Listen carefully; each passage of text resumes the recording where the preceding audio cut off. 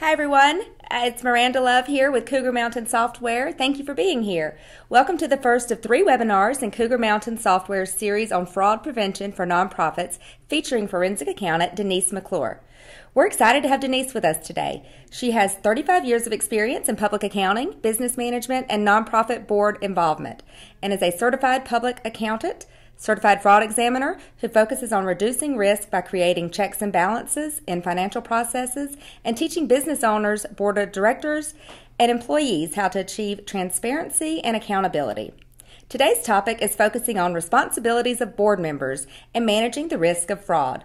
Our next webinar in this series is scheduled for February 21st, where Denise will go into more details on fraud deterrence for board members, executive directors, and staff. And the third webinar with Denise is scheduled for March 7th, where she'll talk to us about the culture of integrity and the foundation for building accountable and transparent organizations. At the end of Denise's presentation, she'll be answering your questions. So feel free to go ahead and type those into the chat box, and we'll get to those at the end. And without further ado, I'd like to turn it over to our featured presenter today, Denise McClure. Welcome, Denise. Thank you, Miranda. As Miranda said, I am a CPA and certified fraud examiner.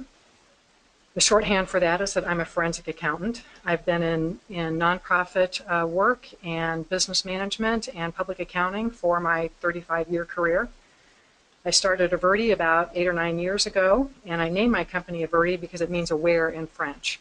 And I started Averti Solutions to increase awareness of the risk of fraud and embezzlement in small and medium-sized organizations. Nonprofits are particularly vulnerable to fraud and abuse. They're mission-driven. They generally exist in a very trusting environment. They have tight staffing models and a large volunteer workforce, and they often pay lower wages than the private sector. The Association of Certified Fraud Examiners performs a survey every 2 years, and in it they ask us, the certified fraud examiners, to estimate how much revenue is lost to fraud each year. And for the past several surveys, the number has been 5%. I don't know any nonprofit that couldn't use an extra 5% or that might be forced to trim services if they lost 5% of revenue, especially if that was 5% year over year. In the last ACFE survey, which was published in 2016, nonprofits were victims in 10% of the 2,410 cases, and the median loss was about $100,000. That's a lot of money to lose. You can never, ever reduce your risk to zero. If somebody really wants to steal from you, they're going to find a way to try. But if you build a culture of accountability, transparency, and integrity, it will help you prevent it in some cases, deter it in other cases, and when those two fail, hopefully you can detect it very quickly. We have a fairly long agenda today, so I'm not going to read this to you, but we're primarily focusing on issues that are relevant to board members, and you see those listed on your screen there.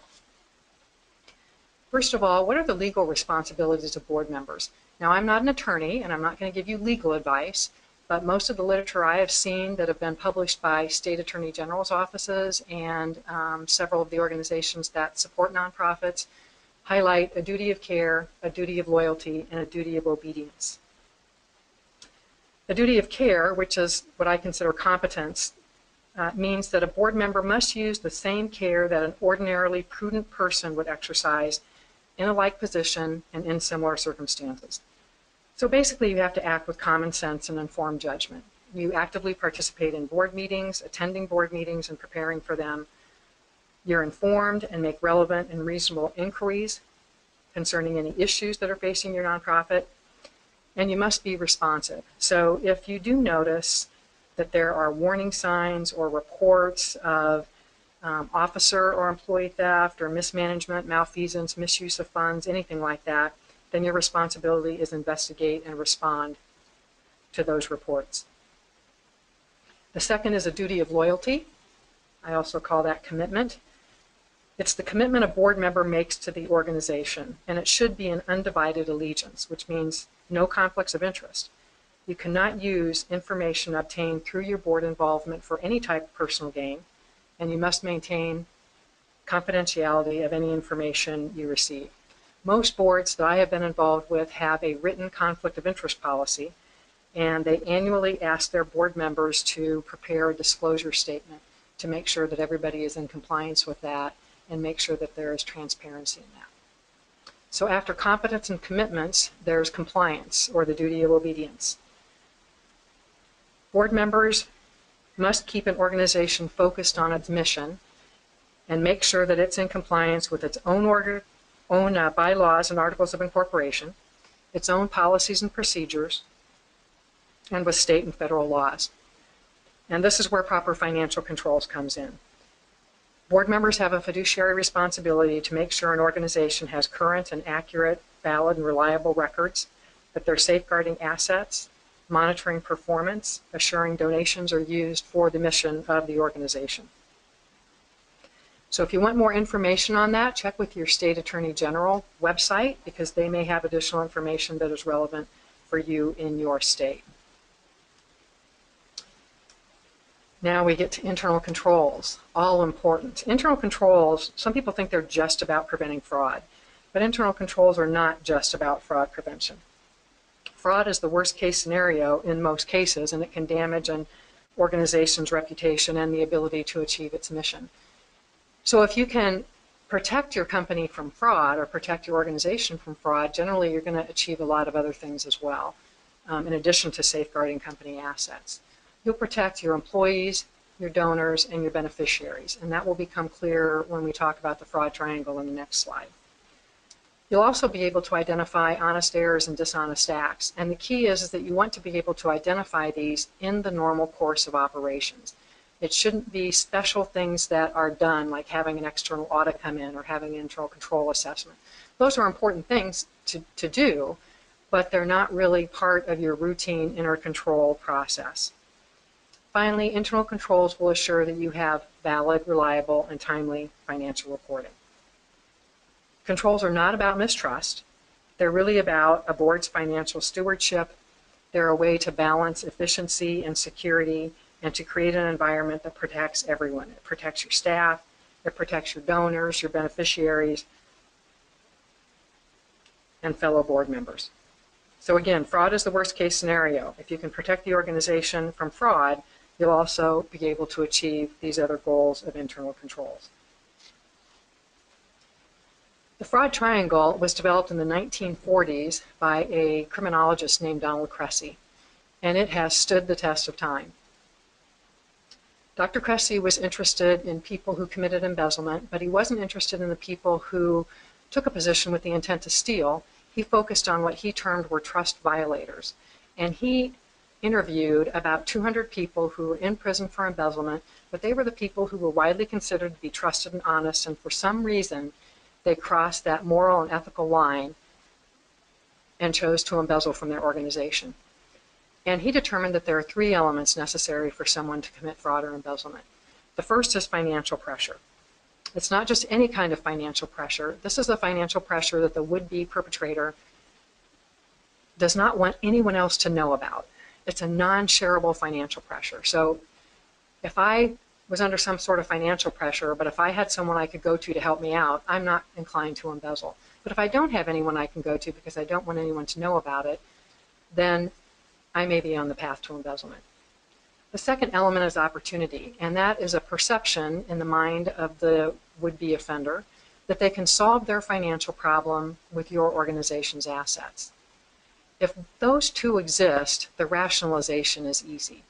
Most fraudsters tell themselves, I'm just borrowing the money. I'm just borrowing it and I'll pay it back as soon as things turn around, or as soon as this happens, or as soon as that happens. Of course, that time never comes, but that's what they tell themselves and they convince themselves.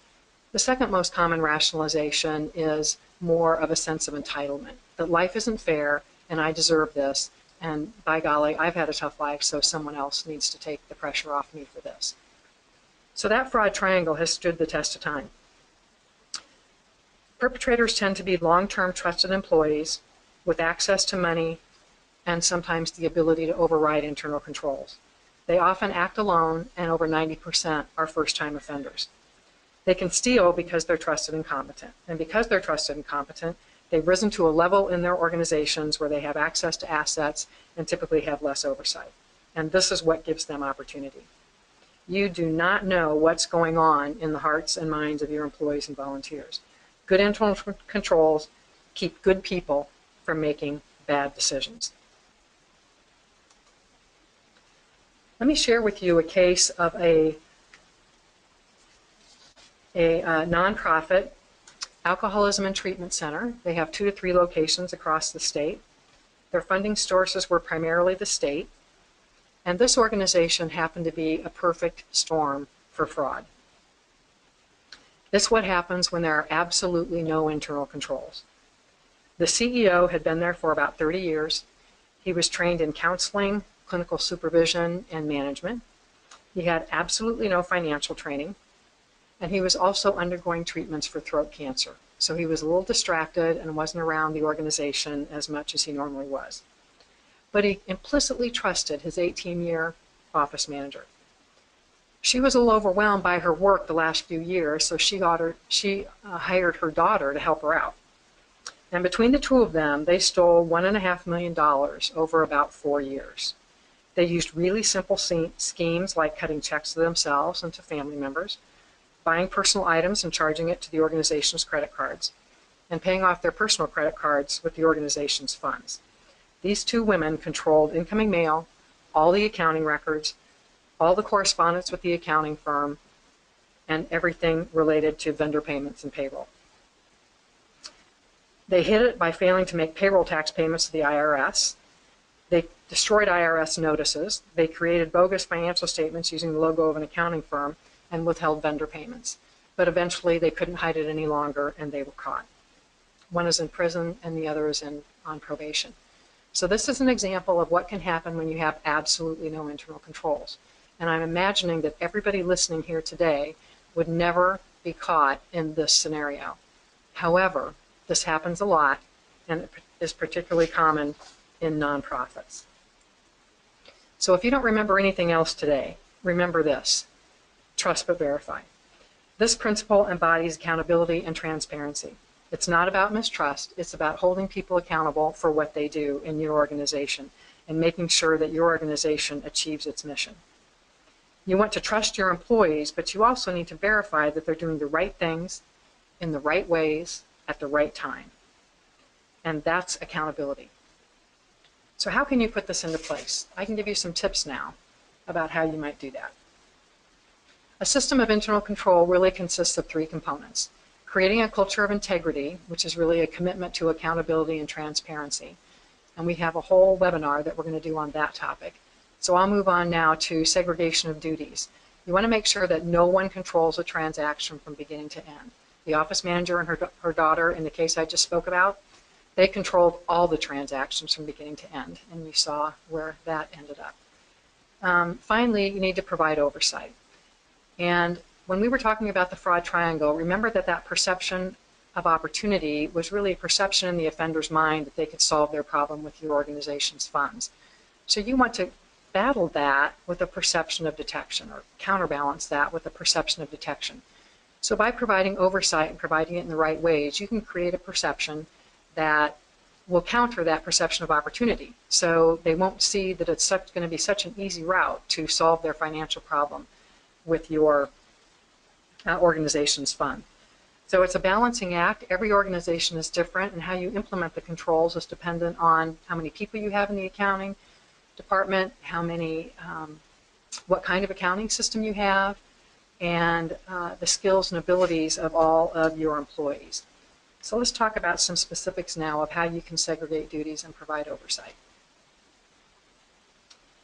Oversight is really important regardless of the size of your organization. There are always people who are in a position where they can override internal controls, or where maybe you have a one-person shop where there's one person who does basically everything. And in that case, oversight and monitoring are very, very critical. And my number 1 recommendation is to make sure that someone reviews bank statements and credit card statements. This can be the treasurer of the board. It can be an external CPA. It can be someone, whoever it is, it should be someone who is familiar with accounting processes and supporting documentation and can give a critical look to bank statements and credit card statements. Designate someone as the reviewer, and whoever that person is, it's really convenient to just have duplicate copies of these statements sent to them at their home. They can review the statements and then request support for a random sample of transactions, or maybe transactions that they feel are based on the potential for abuse. So you want to look for transactions that seem out of place, things like frequent fuel charges, transfers to unknown accounts, credit card payments you didn't know you have, and things like that. And also verify that payroll withholdings are remitted timely. You can use your accounting system to enforce whatever segregation of duties you have set up by giving people user rights to only what they need to do their job and no more. I wish I had $10 for every time I did an internal control assessment and I was told, yeah, Susie Q, she can probably do that. She probably has rights to do it in the accounting system, but I know her and she would never do that. That is a risk that I would not be willing to take in an organization. You need to set up your user rights and set up your user profiles if your accounting system is capable of that. You need to set up user profiles so that they mirror the employee's job duties and no more. Audit trail reports are special reports that almost all accounting systems have, and they tell you who changed what when. In some entry-level accounting products, like some of the QuickBooks products and the Sage products, these audit trails are extremely important because it's possible in those systems to change the name of a payee after you've printed a check. So I can print a check to myself, and then I can immediately go into the accounting system and change it to office supplies or legal or accounting services or wherever I think it will be well hidden. And then no one will be the wiser unless somebody happens to see on the bank statement that I have written a check to myself that's outside of the normal payroll process. So these are important tools, and anybody who provides oversight should have access to an audit trail report. You should note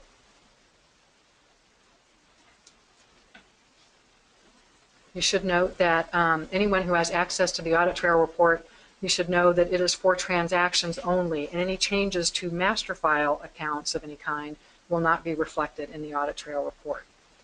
So we have to have a different set of controls for master files. Now, master files are basically collections of records in an accounting system. So let me give you some examples. We'll probably explain it better than anything else.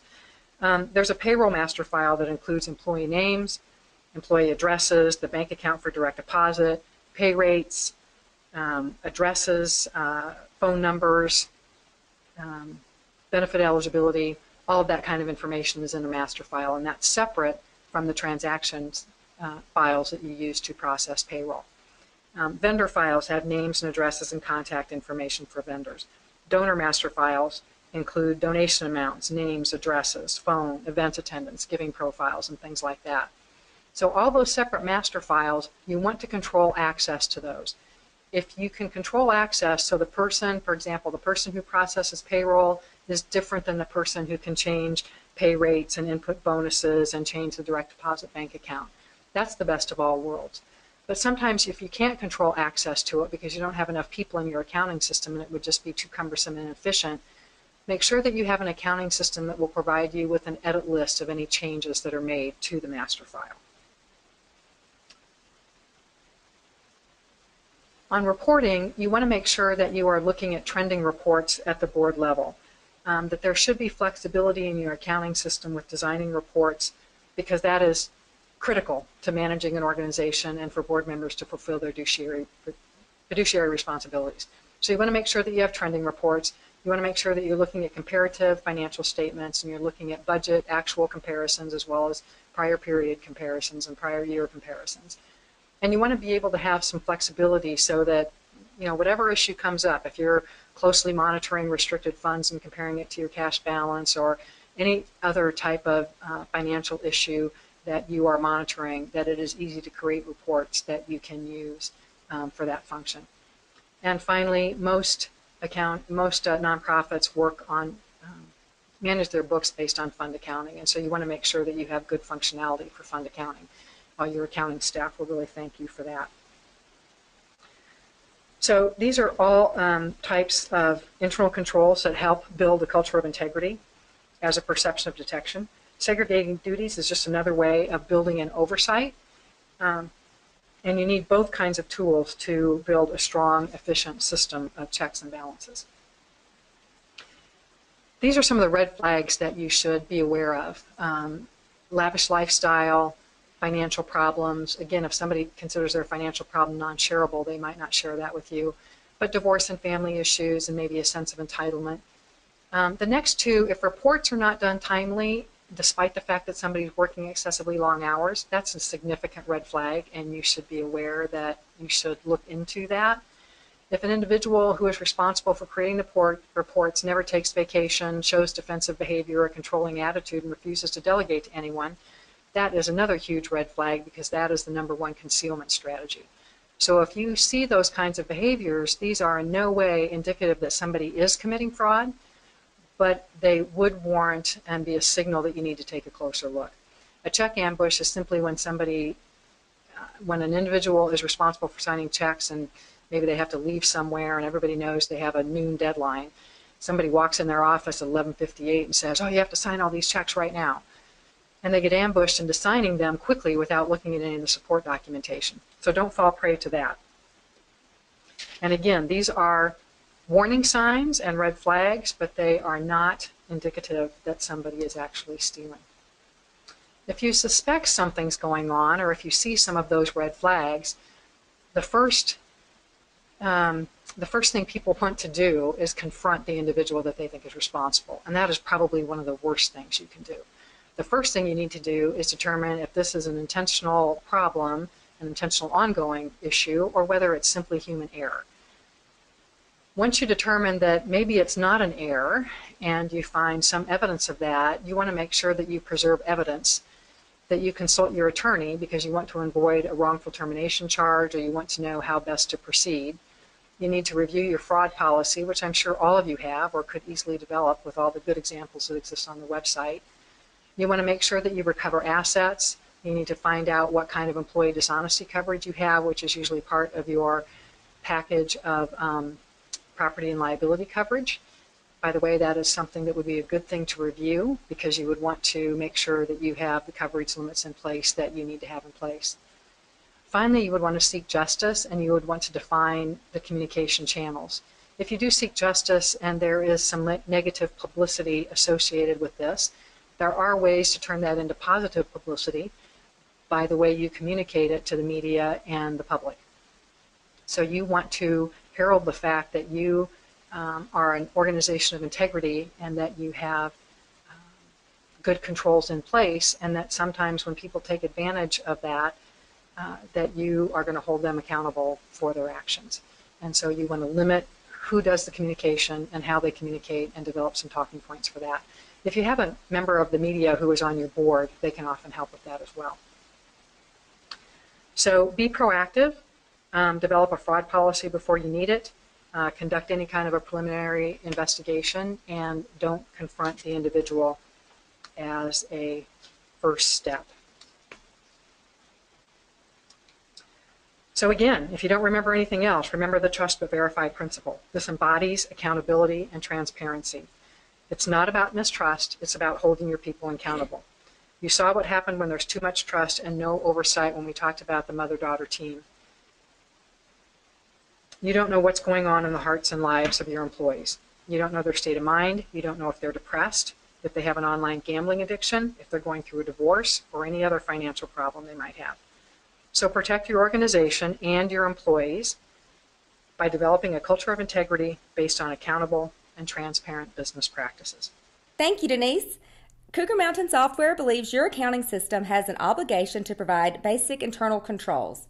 Always look for in-depth user rights that encourage differentiated roles, a tamper-proof audit trail, as well as customizable reports to support transparency, education, and awareness. Cougar Mountain Software's Denali Fund accounting solution is specifically tailored for nonprofits and offers all of the above features. Fraud is unpredictable, but protecting your organization doesn't have to be. For a comprehensive demo, go to www.cougarmtn.com and request a demo, or call 1-800-388-3038 to see how Denali Fund can help your nonprofit. We will open it now up for questions for Denise.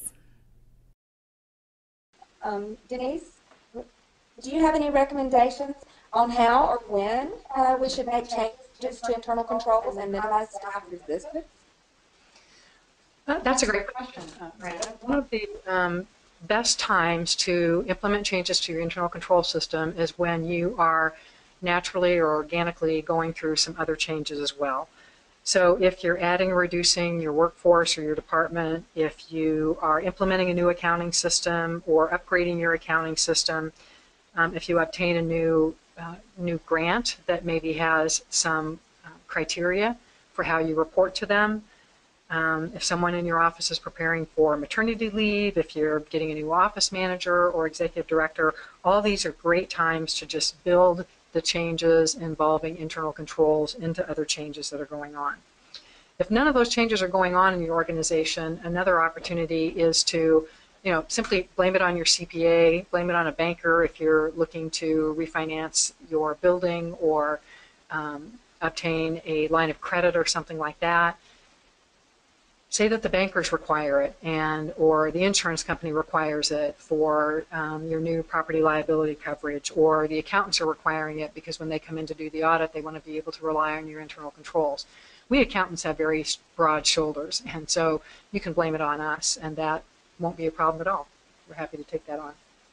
Thank you, Denise. I've got another question here. Can you use the same principles for profit organizations as you kind of shared today for nonprofit organizations? Absolutely. All of the criteria, all of the internal control ideas that I've shared with you today are applicable to nonprofits, and they're applicable to the private sector as well as to the public sector, like government institutions as well. Internal controls are important in any type of a business and nonprofit environment, and the principles that I discuss here are perfect for any of those types of environments.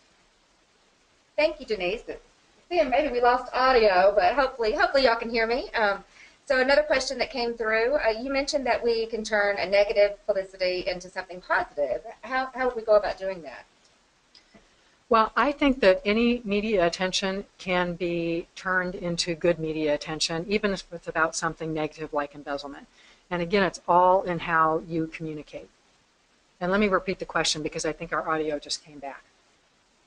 I mentioned in my presentation that we can turn negative publicity into something more positive, and a caller asked me to elaborate on that.